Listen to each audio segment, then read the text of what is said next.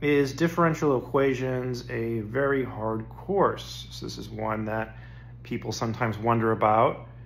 So my experience with differential equations is pretty big. So as a student, I took only 2 classes on differential equations, the first basic class and then a partial differential equations course. I never took a grad course on differential equations.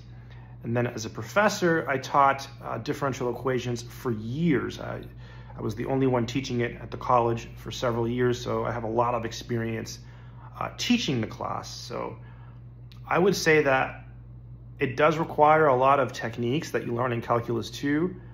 And because of that, when you take differential equations, you kind of get to review a lot of the math you've already done. So it's not as hard as Calculus 2.